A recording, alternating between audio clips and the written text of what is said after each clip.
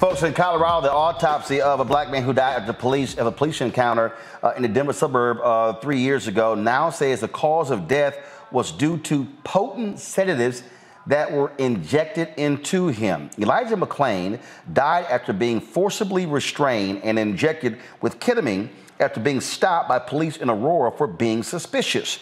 The original autopsy report of the 23-year-old was written soon after his death and did not conclude how he died or what type of death it was, such as if it was natural, accidental, or a homicide.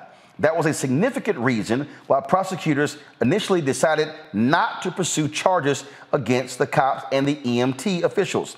Last year, a state grand jury indicted 3 officers and 2 paramedics on manslaughter and reckless homicide charges in McClain's death after the case drew renewed national attention following the killing of George Floyd in 2020. Now we see exactly what caused the death, and folks were still saying, why was he even injected in the first place? All right, folks, back to our RolandMartinUnfiltered video in just one moment. When we invest in ourselves, our glow, our vision, our vibe, we all shine.